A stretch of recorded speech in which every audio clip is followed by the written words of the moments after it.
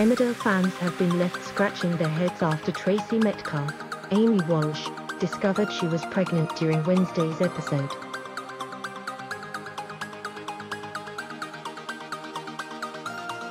She and boyfriend Nate Robinson, Jarrell Carter, went to hospital as she had injured her wrist, but the nurse asked her to provide a urine sample before she could have an X-ray.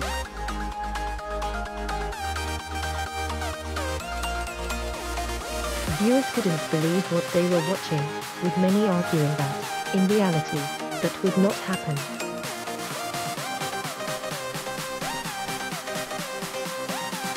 One said on Twitter, "She's there for a sprained wrist and gives a sample." Another wrote, "Did I miss something? Why did they give her a urine test when she went in with a broken wrist?" Read more related articles. A third tweeted, "I broke my wrist 3 times and never had to give a urine sample before going for an X-ray."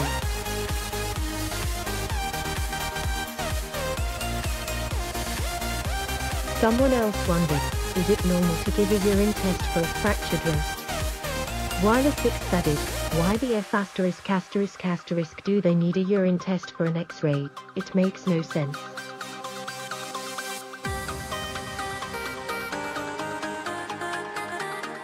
However, other people pointed out that they had been asked to provide a urine sample before an X-ray before, while others figured out that it made sense.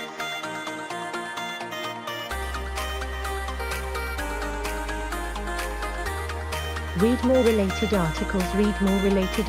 It turns out that the NHS does recommend women between the ages of 12 and 55, if they are having a certain type of X-ray.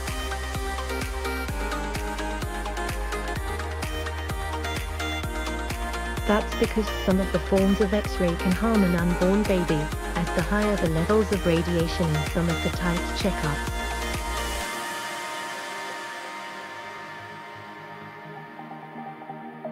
Tracy and Nate went home confused and forced to have some very difficult conversations, as the pregnancy had been unplanned.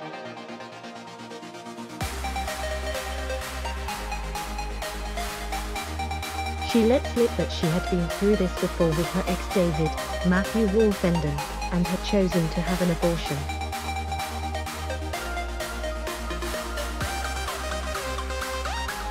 Nate was fuming and suggested Tracy had secretly planned to get pregnant with his baby because she knew he would stick around to avoid repeating history with his own dad Kane Dingle, Jeff Wardley.